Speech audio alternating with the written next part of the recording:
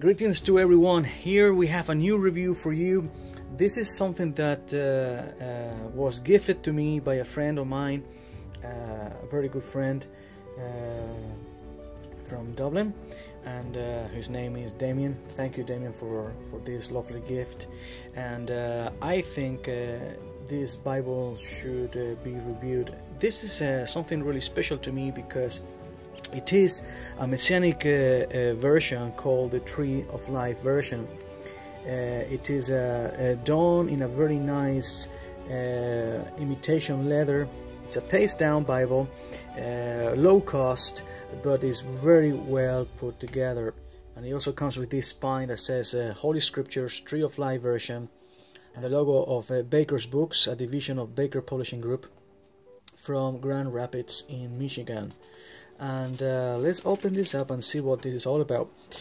This Bible is done by the Messianic Jewish Family Society, and Baker's Books basically are doing this, they're publishing this for them, and it's a very neat edition. You can actually read this for yourself. I'm just going to put it there for you, so if you really want to read it, you can stop the video and take a look. This version of the Messianic Jewish Family Bible Society was done also basically in partnership with the King's University, which is the official international Christian university that partnered with the Messianic Jewish Family Bible Society. Now this one is printed in China, and as you can see here is the 2015 edition right there, and this is the table of contents, which are very nice indeed. It brings basically all the Jewishness of the scriptures to life, and focusing obviously on Messiah Jesus. And what this edition does is, this version does, is basically bringing some of the original names and concepts back from the Hebrew into the English language. For example, instead of saying Jesus, which is a transliteration of the Hebrew word Yeshua, which is actually God's salvation, well, you will find that the name of the Christ or Messiah is being put back into the Hebrew original name. It's a very interesting Bible because it also helps you to understand a little bit more of Jewishness of the original writers. So you will find that this Bible will be using most of the time the standard Bible names that you will find in any English translation, but you will have exceptions, like for example Jesus. You will find that they're using his Hebrew name Yeshua, or like Miriam, which is his mother, also known as Mary, or for example James, no longer called James but Jacob, which was his brother. Or instead of Jude, you will find Judah, which was his brother. Or also like Judas, we know Judas, right? Well, his real name was also Judah, which was the betrayer, or his betrayer in this case. So let's take a look at what other things you're going to find here. For example, instead of Holy Spirit, you're going to find that this Bible calls him the Ruach HaKodesh, which actually means the Holy Spirit. And where can we find this? In Genesis 1.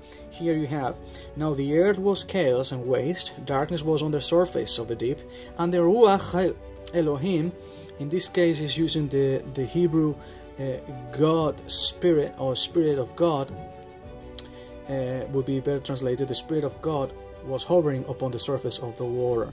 So this Bible is using the original Hebrew, Ruach for spirit or for breath, and Elohim, which we all know that means God when it comes to the Father, the Son, and the Spirit. They're going to be using, instead of the tetragrammaton, Yod He Vav He, which many people will pronounce as Yehovah or Yahweh, or so on, or even the Lord, is going to be translated as Adonai, which is a Hebrew word for Lord, or our Lord Master. Okay, and That happens in different places where, for example, the name of God here is also El Elyon. Okay, so let's take a look at other parts of this Bible and see what other changes you may find that are quite neat. For example, let's take a look. Let me see if I can find, for example, here they are using the names or titles for God in the original Hebrew. Here it's talking about that from God of your Father who helps you, and Shaddai who blesses you. You're using the Hebraic name or title for God in this case. That's also something that it brings back to mind that we're actually talking of a Jewish book. For example, right here, then Moses took the blood, sprinkled it on the people, and said, "Behold, the blood of the covenant which Adonai has cut with you in agreement with all these words." So instead of Yod He Vav He, Yehovah, Yahweh, whatever you want to pronounce it, it's going to come up with the Hebrew word Adonai, which means Lord or Master. So let's take a look. This is a black letter. The font is very modern. Okay, it's a pretty nice size, around 9.5. And there's other changes, like for example, instead of saying law, you're going to find that it brings the original word in Hebrew, Torah. And instead of priest, you're going to find that it says Cohen. And instead of children or sons of Israel, you will see that it says Bnei Israel. So these are different words that haven't been translated, but rather transliterated from the Hebrew into English to refresh our minds that what's being read behind the English is actually a Hebrew text. For some people would be interesting, for other people this could be quite new, but nevertheless it is there for you if you kind of like to know a bit more of Hebrew behind the English text. So this is a black letter, and you go to the New Testament, you will see that for example in the Gospels that the black letter is there, it's not red. Now the paper is quite thin, it is a thin line, but the print is pretty dark, and the actual ghosting is not terrible. Now I have to say it is there, the ghosting is there, so if you are very fussy about having ghosting in those pages, these may be not the right Bible for you. I have to say there's quite enough a lot, but I have to say there's quite a lot of ghosting in some areas, and not too bad in others. Like you can see a lot of ghosting here, but there's not so much here. But I suppose there's I don't really have a problem reading this Bible. It looks like it's line matched. The chapters are very dark and big right there. It comes with titles for each section of the Bible, and it comes with some references, okay, at the bottom of the pages. Not a lot, it's just a few of them, as you can see here, but they're there if you want to have a look. Now, what's also very interesting about this edition of the Bible is that in the back you're gonna find, for example, let me see, let me go there, 1 second. You're gonna find a few prayers that in our Jewish communities, Messianic Jewish communities, we find very helpful. For example, here we have the Shema. Hear, O Israel, the Lord our God, the Lord is one, from Deuteronomy 6:4.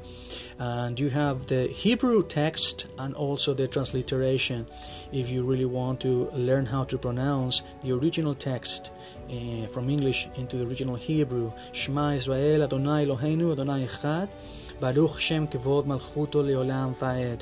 So it's there for you if you really would like to learn a little bit of Hebrew. It's there, and it also helps you to learn how to pronounce it properly. And we've got also the reading portions for each Shabbat, for each week of the Bible. So also it helps you to find your way throughout throughout the Torah, for each week to read the portion according to the tradition that we've been following since very, very ancient times. Yeshua himself was probably reading at the synagogue these portions each Shabbat. So we like to follow that tradition, which is also a good tradition. Not all traditions are bad, but this one is a good tradition to keep reading the foundations of our faith and the commandments of our Father given to us for righteousness. But that's just there. If you want to have a look, it's neat. Here's a Tree of Life declaration. It is a tree of life to those who grasp it, and happy are those who cling to it. Its ways are ways of pleasantness, and all its paths are shalom. That's Proverbs 3:17 and 18. And here we have also the Aaronic benediction. Adonai bless you and keep you. Adonai make his face to shine on you and be gracious to you. Adonai turn his face toward you and grant you shalom. From Numbers 6:24 to 26. Yevarechecha Adonai veishmerecha, Yair Adonai panav elecha vichuneka, Yisa Adonai panav elecha vayasem lecha. And then peace, shalom. It's a lovely benediction. It's a blessing upon God's people. Also very nice if you could learn these meanings in the spiritual life of followers of our Lord Jesus Christ. And then we got here Messiah's prayer, okay, also based on Matthew 6:9 to 13. We got some prayers to welcome in the Sabbath, the day of rest, our Lord's day, for our Lord Jesus is the Lord of the Sabbath. And then we got a bit of the Messianic Jewish Family Bible Society story. Okay, what was going on, why this come to be, and so on.